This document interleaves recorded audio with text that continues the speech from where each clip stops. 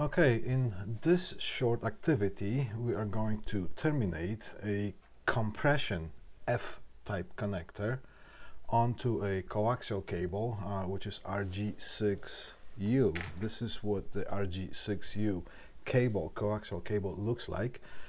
And this is the most common cable that you would see in your residential or commercial setting, mostly used for providing an internet connection into your housing. Okay, so RG6U, you can tell that this is RG6U just by touching it, but or looking at it, but I'm just going to show you the little designation right on the cable here. So it says RG6U. Now, what does that U stand for? Can you tell me what the U stands for? I'll tell you. The U stands for UV rated, ultraviolet rated, which means this cable can be installed outside and exposed to the sun. All right, so as I said, we're going to terminate F connector and its compression type connector. There are many different types of connectors that involve coaxial cable.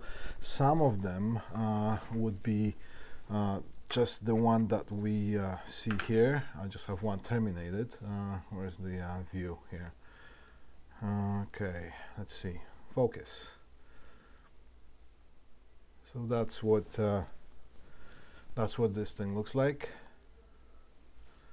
Here. That's an F connector, male connector. You can tell that this is a male connector because it has the thread on the inside of the connector. All right. Now, some of the other ones that I happen to have here would be just a crimp connector, which is this type, and this one here we just put on onto the cable just like that, and we use the crimping tool just to squeeze the outside of the connector. Now this one here, the compression connector, it involves just compressing the connector right onto itself. So basically it just goes lengthwise, it just gets shortened. All right, so so now you see this looks like this is what it looks like before and after. Here. All right, focus. Okay, this is before the compression connector is compressed, and this is after it becomes shorter. All right, so we're just going to go through the motions of doing that. This is going to be a quick demo here. This is what you're going to do as the second part of the lab today, because it's a short activity. So first in this lab we're going to do the patch panel involving Cat5e, and the second part of it is going to be this compression connector onto the RG6U cable. All right, so here we go. First we're going to prep the cable, and it's a very short activity.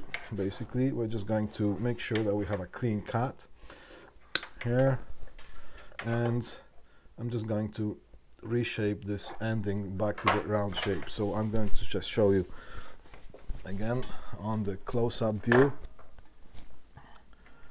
All right, here, excuse me. All right, so basically we're just going to cut the cable. Here, cut the cable, and now you see after cutting the cable this becomes a little bit oval shape. So all I'm just going to do is I'm just going to get this side cutters just to reshape it back into the round shape. Okay, now we're going to get a stripper. A stripper looks like this, cable stripper. Different type, there are different types of strippers, but this one looks like this, and this is what we're going to use. Now stripper here, I'm going to open that, and I just purposely left a little bit of the previous cut of the cable here. So first I'm just going to clean it off, and quite often we just shake it off. All right, there we go. All right, gone. All right. Now this crimper has two knives. You see there are a couple of knives there, and the crimper, the stripper, and it has the stopper on the other side. So we're going to insert the cable from this side until the end of the cable reaches the stopper. All right, so this is how we do that. I'm gonna get a piece of cable. You know what, I'm just gonna cut this so it So we just have a piece of that. All right, so we have a short piece of cable just like that. That's all we need for this lab, just to demonstrate the installation of an F connector. All right. Okay. So just make sure that there's no any debris from the previous activity on this inside the stripper, and I'm just going to insert that right until it reaches the stop and putting it right in the groove right here. All right. So here, and it reached the stopper right there. That's as far as we're going to go, and we're going to let it close by itself. So first we're going to just squeeze that to open the jaws, and once the jaws are open, insert that, and we are going to just put this thing right here and close. Just let it go so it closes right onto itself. All right, so now basically that's what we want. All right, so here it is. Once this thing is once the jaws are closed and the cable is being held, one of the knives is going to cut deeper into the insulation and is going to cut through the braiding, and the other one is going to cut not so deep into it. All right, so after this thing just holds by itself, all right, all we have to do is just hold the cable like that and just spin it around a few times. All right, a few times to the right, a few times to the left, back and forth a little bit. After this, the cut is complete, this should just kind of dangle on its own. All right, so now after that, we're going to grab that, squeeze just a little bit, all right, just so we have a firm grip on it. So we're going to squeeze it and pull it off while we squeeze it. All right, so there we go. Now we have this cable stripped. I'm going to put this stripper away. Let's see what we have here. Yes, we do have a nicely stripped cable. Now we're gonna have to make sure that none of the braiding here is wrapped around the center conductor. Right? Just usually it doesn't.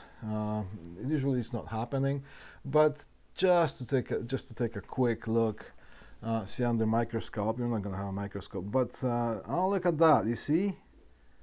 What did I say? Part of the I'm so glad this thing has happened, because what happens if this part of the braiding wraps itself around the center conductor, we're going to have a short, so this cable is going to be no good. All right, so we just have to make sure that none of that is happening. So in this case, I'm just going to just clean it off just a little bit, maybe with my fingers, just to make sure that nothing is wrapped around here.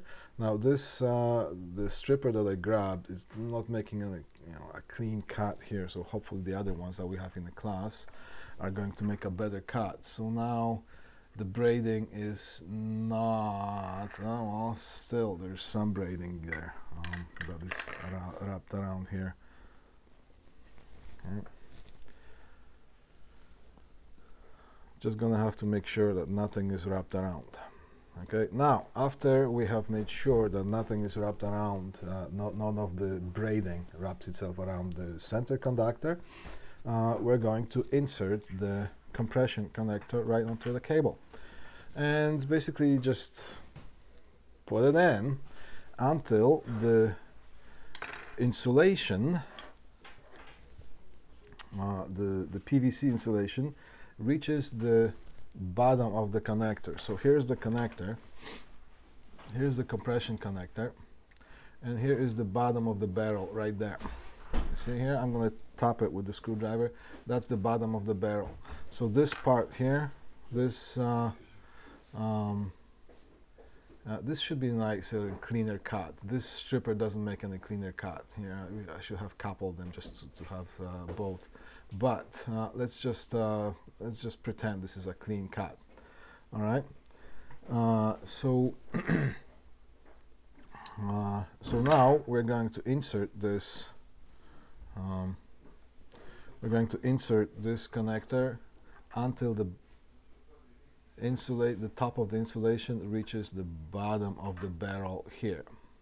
Okay. So let's do it. All right. That's the inside of the connector. It has kind of a tubular inner tubing, metal tubing there. So that inner tubing goes between the braiding and the jacketing there. Right. So now this braiding is going to make contact with the outside of the connector, and of course the center conductor is going to be right in the center. Right. So we just have to make sure that the center conductor pops through.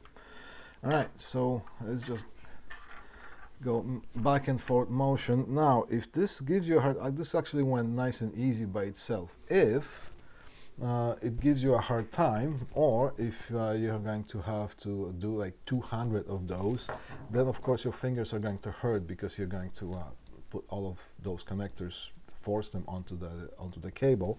So you can use something like called a third hand, that basically screws on to the connector like that, and that gives you a better grip, so you can hold it and do it easier. All right, and then you just undo it and check it. All right, so now what we can see is we have that that insulation, the insulator, flush with the bottom of the barrel of this connector, and we can see that none of the braiding is wrapped around the center conductor. Okay, now we're almost done here. Okay? So now we're going to grab the crimper, and it just looks like this. Now there are various crimpers as well. Some of them have the a bigger crimping head, and they have handles just like the side cutters. And some of these, by Ideal, these are actually pretty good. Same as the RG45 crimpers. I just love them. Okay, I'm not affiliated with them whatsoever, at least for now. But I'm just, you know, ever since I laid my hands on some of those, they're nice, compact, and you can just don't take too much space, and they're not too heavy to carry around. Anyways. All right, but I don't want to start advertising it. Okay, so here is what the compression crimper looks like. You can open the jaws, and see here's the bit of a piston going up and down there, back and forth, and that's what is going to push the connector right into itself. So here is going to load the crimper. All right, so see, here's the piston that goes, and here's the stopper. So we're going to just insert the center conductor. Is going to go into the hollow opening of that piston. All right, there's a hollow opening there, and that is going to accommodate that center conductor. So that is going to go right in there, and we're going to do it under an angle, just like that. Yeah, there we go. Looking at the camera here.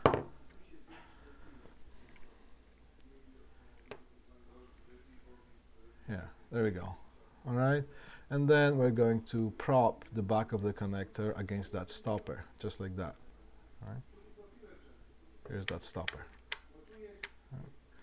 So it just snaps right onto itself, and then all we have to do is close the jaws. Look what's going to happen with the connector. I'm just going to get the focus here on the camera. All right, so as I close the jaws, look what happens. The connector is going to basically compress right onto itself. There you go, see? I'm closing the jaws. All right, now the connector just became shorter because it's compressed right onto itself. All right, and then we're going to release the jaws and unload the crimper, and we have the connection done. All right. Okay, so I'm just going to get one fresh connector here. This is before and after. This is what the connector looks like before it was compressed, right here. And this is what the connector looks like after it is compressed. Right. Becomes shorter. The center conductor sticks out just enough, and the length of that is basically determined by the stopper that when we have inserted that. Here's the stopper here, so we don't have to measure anything. Just this is a wonderful stripper here. So then this is going to give us the proper length of the center conductor. So now what we're going to do is we're going to have to take a picture of our work. So there's only one picture, one table for this one, only one picture, and I just want you to kind of take a picture just like that. Okay, yeah, my fingernails. All right, so I want to see that there's a compression connector installed onto the cable, and I want to see that there's nothing wrapped around the center conductor, and I want to see that the insulator end is flush with the bottom of the barrel right here of this connector, right?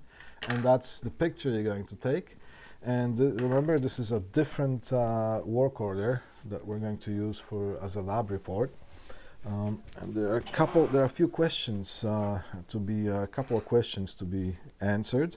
So of course, first I'm going to give it to you free. It's the question: what type of a cable? It's a it's a coaxial cable RG6U. That's the cable that we're using. And do you remember what the U stands for? The U stands for UV rated. That means it's ultraviolet resistant, which means that this cable can be installed outside, exposed to the elements, and the sun is not going to cause a damage to that. So this cable can be installed outside with the U. Without the U, this cable is going to just basically almost dissolve into some kind of a spongy looking nothing within a year. All right? Okay, so that's the okay. The other questions have to do, just think about it. I'm going to ask you for the resistance, not the impedance. I'm going to also ask you for the impedance in those questions. So I mean the characteristic impedance. So you're going to have to recall what the characteristic impedance of coaxial cable is, and you're going to have to recall of what the characteristic impedance of RG6 is. And this is from our previous lectures. Also I'm going to ask you for the resistance, and now for those questions you do not need an ohm meter to find out what the resistance is going to be. It's either going to be infinite resistance or it's going to be a 0 ohm resistance. Okay, now do not write the word nothing.